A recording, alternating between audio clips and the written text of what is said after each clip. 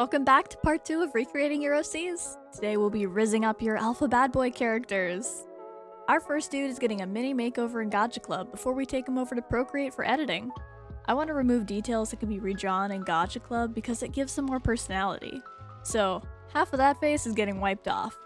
Next, we're editing that outfit and adding a poofy color to the coat and a flat gray tee. I want to adjust the eye shape so it's prepared for later editing as well. I removed the tail because I'll be importing a custom one I drew earlier onto this wolf dude later on. After 1 seizure's worth of reposing, he's ready to be tossed into Procreate. Even though the rest sketch doesn't look overly promising, it takes better shape later on. Next is just cleaning up those eyes and bringing in some pupils, which I deleted and decided to save for later. After cleaning up the scars, I finished with some nice color adjustments before editing in the colors to the eyes to really give it that nice pop. With the eyes looking bright and bold, I add some pigment under them with his lightning bolt pupils. Then I gave him a soft smile next. My favorite part is when I get to add in the blush, and some husky eyebrows for good measure. I really wanted those eyebrows to have more depth than just the usual line to give his face some more personality.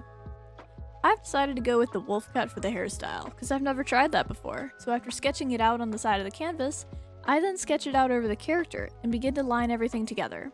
I want to make sure this hairstyle flows correctly behind and in front of his shoulders, while still looking natural. After lining it up, I apply my base color and began to edit the hair together with the model. Merging the hair to the model is difficult because there's a lot of overlapping parts that have to be redrawn or edited away. After that, I add a gradient into the hair, and even though it looks pixely, I enjoy it more than just the base color alone. We bring in highlights for the hair, and with little left to do, we add in our smaller details, like earrings, the scars on his face. Initially, I wanted to do some on his neck and knees too, but they just didn't work out right, so I kept them on his face like the original design. After outlining the earrings, I add a stylish belt to give the outfit more character since it lacked in heavy editing. I think this was the right move to tie the blue together into the outfit more.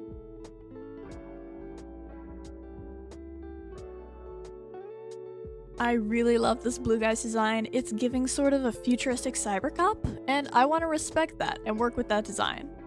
I make small adjustments to his model a little bit before we bring it into Procreate. I decided I want to go with a bat theme because I haven't given up the vampire stuff yet from last video. So I leave some wings next to him.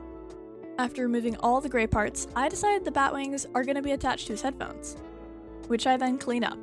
Initially, I wanted to do a bat iris, but I decided to go with just the thin diamond ones, and I think it was the right call. Eventually, I do put the bat motif on his arm before cleaning up the eyes. His eyes are really where I dive into the color palette and decide how vibrant of colors I'm going to be working with on this model. I add a gradient to the highlight and some details to his clothing.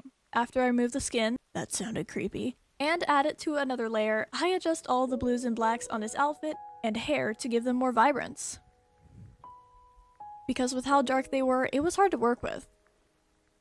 With some pretty yellow highlights in his eyes, we then move on to one of my favorite parts, which is more bat motifs. We're adding little bat wings to his shoes, and my absolute favorite part is the bat slicer that connects to his hand. This thing took a long time, and as a custom prop, even though it wasn't my favorite, I still think it was pretty good for like a 1-hour edit. I wanted to keep it techy like the rest of the model, which meant adding cyber-looking elements to it and a sharp shape language. There was a lot of additional editing within the bat slicer before adding the cyber circuit patterns in it. I'm pretty happy with how this turned out, and it was pretty easy to merge down and slide on over to the other hand. To complement those, I decided to go with some see-through shades and gave them the same cyber pattern as the wings. Next, I wanted him to have a bunch of straps around his chest that would connect through his shirt and across his jacket. On the back, these would help him hold his bat slicers.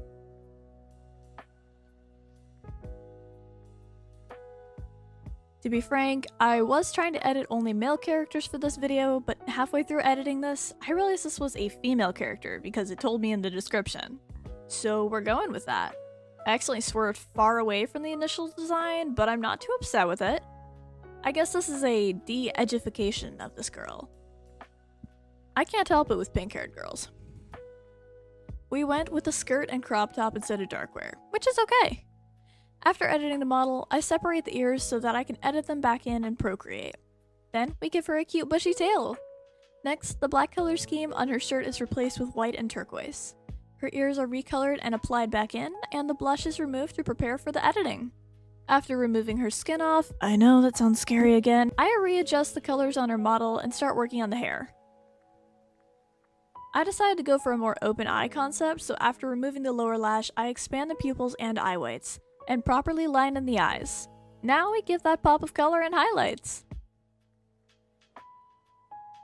I added back in the blush and started working on the shirt. My initial concept for the shirt was completely changed, as I decided to just go with an off-the-shoulder crop top, which meant recoloring the bottom portion of the shirt as well as the entire neckline, which I do later in this recording.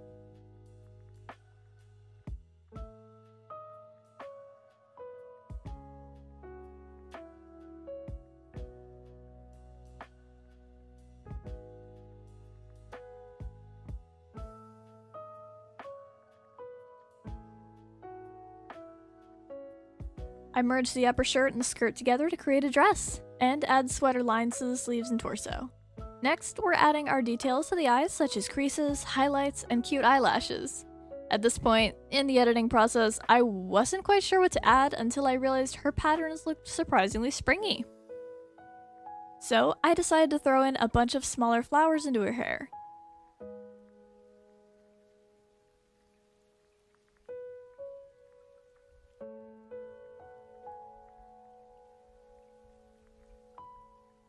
And as I built off of the spring theme, I added vines on the leg, which is overused, yes, but it looked cute, so I'm keeping it.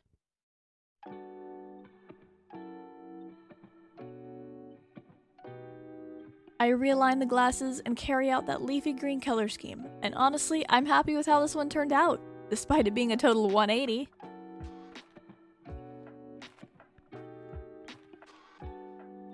After outlining the earrings, Really? After sketching it out on the side of the canvas, I then oh, this is so hard. With some pretty yellow highlights in his eyes, and then more on model, which meant adding cyber elements. Ugh. Which meant oh frick. Help him hold his bat slicers. Oh my gosh. Words. Thanks so much to all my patrons. I'll catch you all in one of these videos.